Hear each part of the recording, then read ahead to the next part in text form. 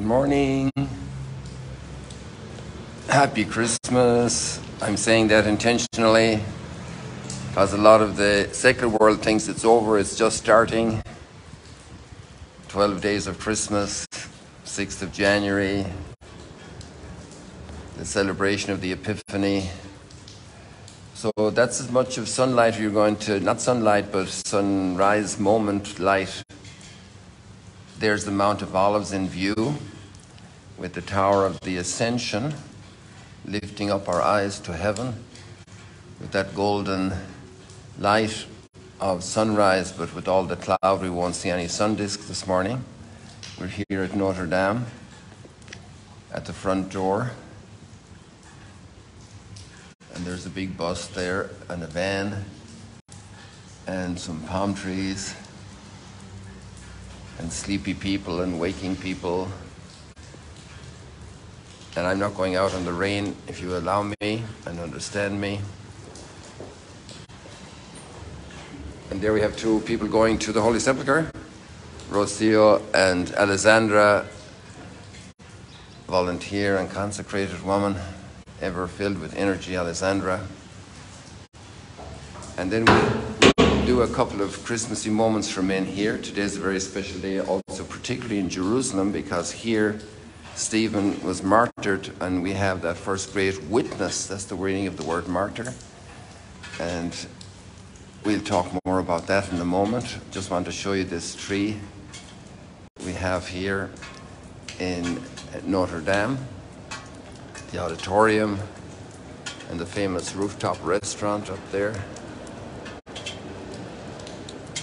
originally called the Wine and Cheese Restaurant. And we have very blessed staff serving here.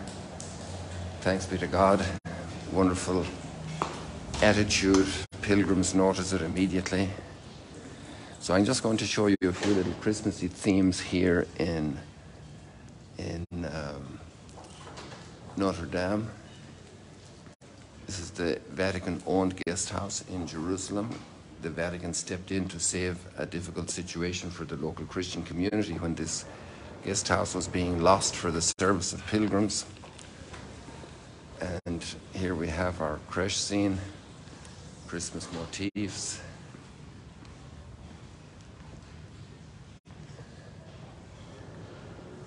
Tens of thousands of people came. They come to visit. A lot of Jewish people come. They're curious, they're interested, they're culturally interested. They want to make connections, and they come. Also, we had lots and lots of Palestinian Christians here, and they would be crowding and mixing in together, gathered around the creche, waiting for the baby to come. They're always asking, where's the baby? Because we didn't have the baby until Christmas night here in the manger. And little children come in, the parents lift them in over the edge, and they come over. They want to come in to caress the lambs, to get that feeling of the joy of Christmas, that warmness, that intimacy of a new baby, that extraordinary moment in the life of each human being that we as Christians see as God's own take for our own life. And here we have our wonderful friend. Hello. Merry Christmas. And then all this incredible Nida. She's an amazing lady here in taking care of the pilgrims, providing the rooms. And here's Walid. Walid means little baby, so he's a good Christmas theme. I call Walid my favorite imam in Notre Dame. How many years have you been working here, Walid? Only 40 years. Only 40 years? Yes. Wow, where were we all 40 years ago? Imagine. This little baby, that's Walid means a little baby in Arabic. Isn't that amazing? So we're going to go upstairs as well to see a picture too upstairs near the chapel. Here's the decoration into the dining room.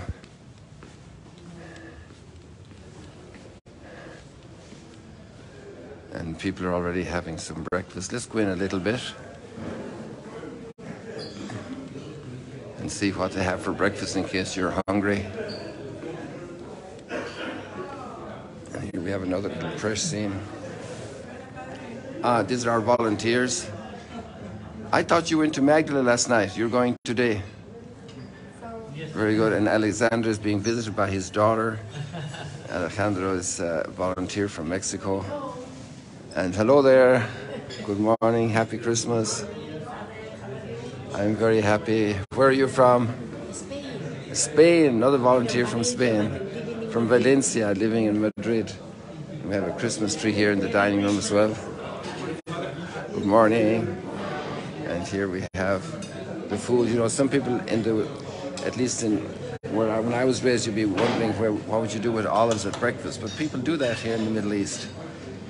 And we have all these cheeses and cold cuts. We have a little problem with connectivity, so I might go out here.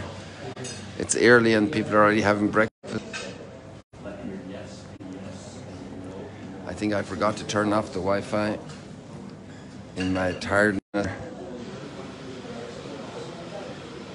And Wael are very... How many years are you working here, Wael? 36 years, so you came after Walid. Wael is our guest man, our maitre d' here in the morning at breakfast. So Wael is quite kind. And we had a priest arrive last night, and he was here, I think, about 8 or 10 years ago. And this priest who came last night, Father Fenton from Brazil, and Maher is our maitre d' in the evening time. And he's also served here many, many years. And he said, Father Fenton, he knew his name. And he said, do you want your black tea after dinner? He remembered. Here we have a little history of Notre Dame from its construction, from its earlier days. Well, its life really, that was then already finished. And here we have some construction pictures.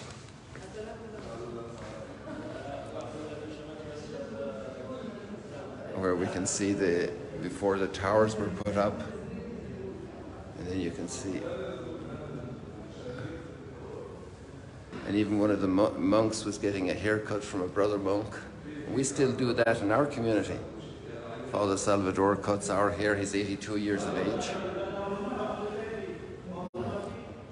Pictures from 19th century.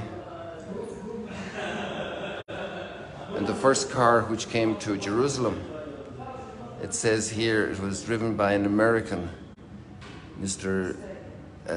Charles Jasper Glidden. March 1908, on the 16th of March, so he came the day before St. Patrick's Day. It was a Napier car with a 24 horsepower engine.